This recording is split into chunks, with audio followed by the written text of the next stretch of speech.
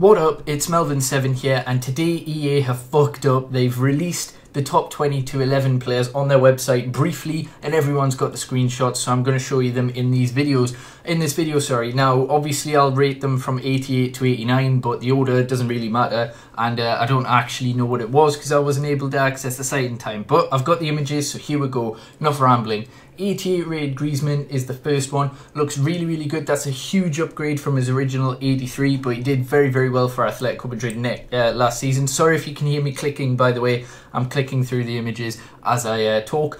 Then we've got 88 rated Higuain, obviously the fourth biggest transfer fee of all time, I think, in real life. It looks like a decent card, maybe lacking a couple of stats. You would think shooting maybe a bit higher, but you know, it doesn't look too bad overall. Then we've got Paul Pogba. Look at how ridiculous this card looks. 5-star skill moves, get in. 5-star skill. Paul Pogba, he's got some amazing stats across the board. 6'3". This guy is going to be so expensive, and I'm so happy that he signed for Manchester United. Anyway, next we've got the most controversial rating of the lot.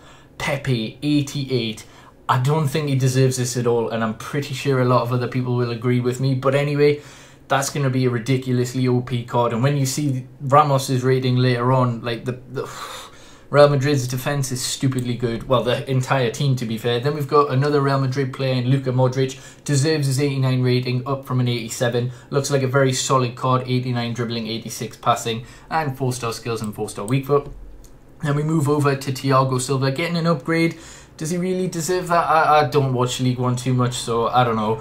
Maybe he does. But it looks like a very, very OP card. Pretty similar to his 88 rated, to be honest. Then a controversial one again. A lot of Chelsea fans will say no, it isn't. But a lot of other fans will be like, why is Courtois 89 when other goalkeepers like Buffon and Cech are 88? But you know what? It's a Premier League goalkeeper, and he looks very, very solid there. Great stats, and I'm very happy goalkeepers have been upgraded a lot.